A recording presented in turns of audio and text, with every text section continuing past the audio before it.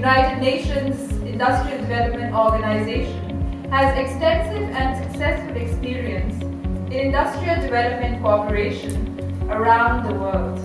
Today, by the virtue of such initiative, we want to create a culture of developing a nexus between business community and investors in Pakistan.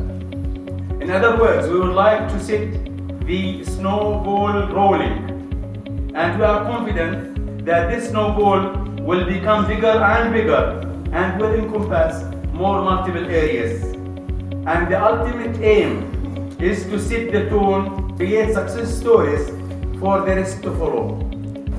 I had a quote from a well-known academic come philosopher, which says, "Never doubt that a small group of thoughtful, committed people can change the world.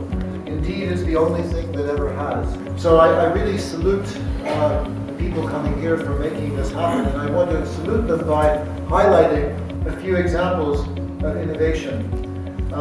One is a company called UNIDO Energy Finance, which was started by two university students who felt passionately about making clean energy accessible and affordable to 70 million people in Pakistan who are not on the electricity grid. Now, obviously, technology was the cornerstone to what they had achieved in their innovation, building a real distribution network for clean energy. They envisioned entrepreneurs in tens of thousands of villages who are providing clean products into their community, who can do really good things, like credit scoring of a rural, unbanked customer using their smartphone. You can bring someone into financial services, mobile money, internet access, and electricity through the distribution network. So you use access to clean energy as a way to spur development finance and other innovations. So many of them have excellent ideas. I run this program in 10 countries. I'm always amazed by the kind of innovation that we have in Pakistan.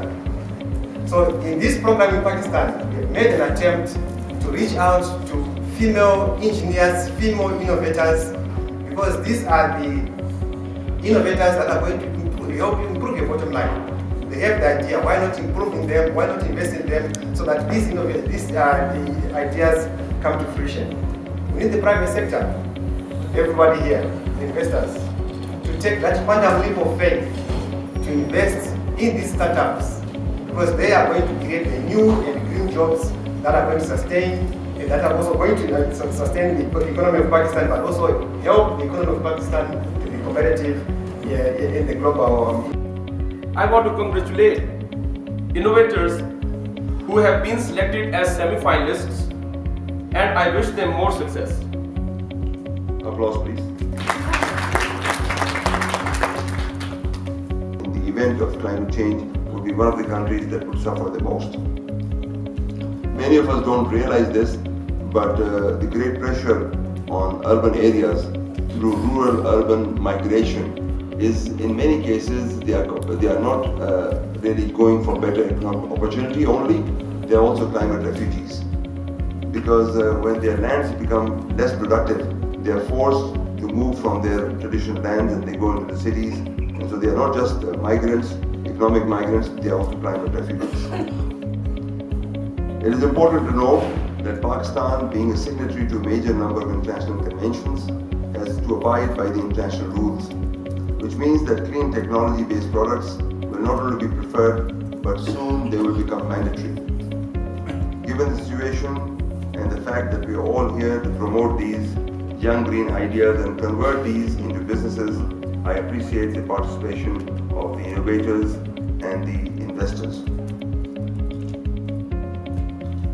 I would encourage all the investors to not leave any idea behind and try to work on as many projects as possible which are financially feasible.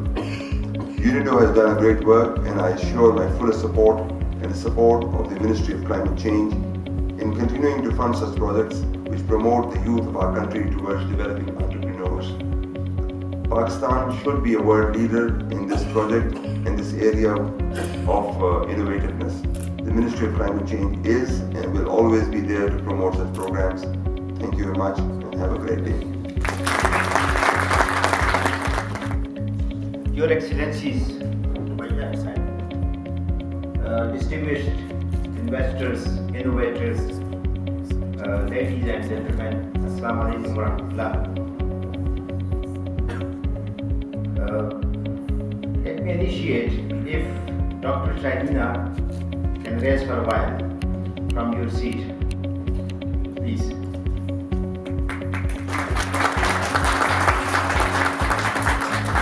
While looking at her, I don't need to comment on Global Cleantech Innovation Programme because she has already introduced that to that an extent. Please be seated. Congratulations, my dear countrymen and women. You are initiating with Cleantech innovation. So inshallah the future is very bright for us.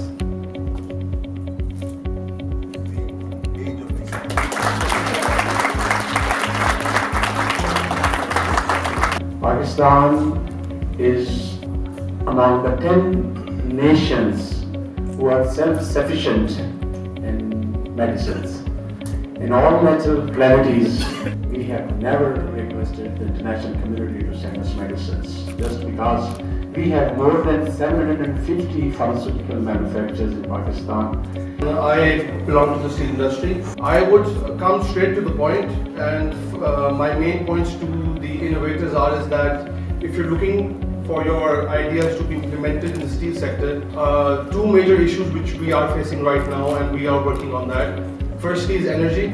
About 60% of our conversion cost is energy based, i.e. being electricity, gas or furnace oil. Second issue which we have is environmental. So I can give you the the foundation to grow your idea.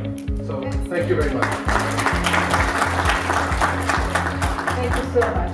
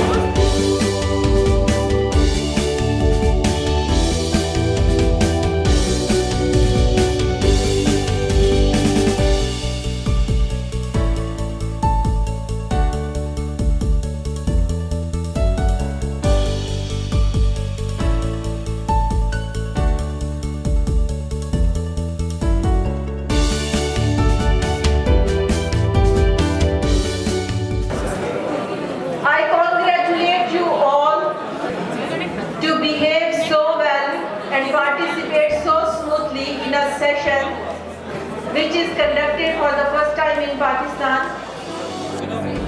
The good news that I would like to share with all of you is that we have one investor with us who have just finalized 5 investment agreements during this session.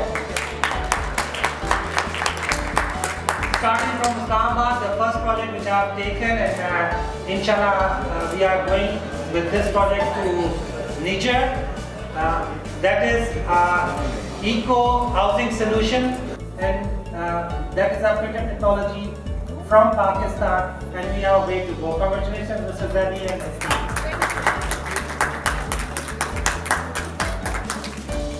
The other project is coming from Karachi. Aisha is an amazing innovator.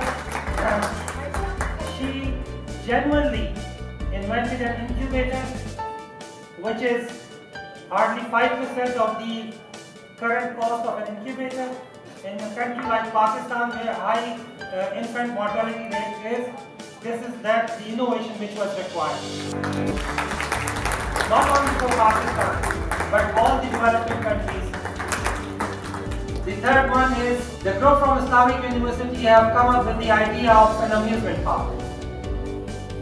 A park which would carry various products made from recycled products, which would keep kids and families to arrange and go back and play with the nature.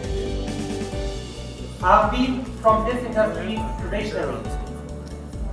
An amazing vision with the appropriate figures. So they are supporting my amusement park project, which is a multi-million-dollar project. We at Islamabad Chamber of Commerce have been not only to display, to take up these products and take it to the logical, international and local market. Thank you so much. It was a pleasure to be here.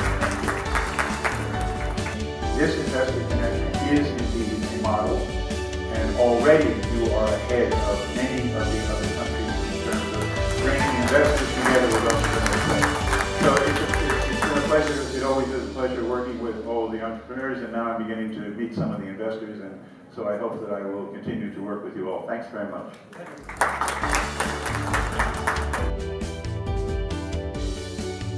Women in green industry, very soon we'll see them as proper engineers working for the clean technology in Pakistan. We train them in the green industry and they have successfully completed their training. So we are offering them certificates now.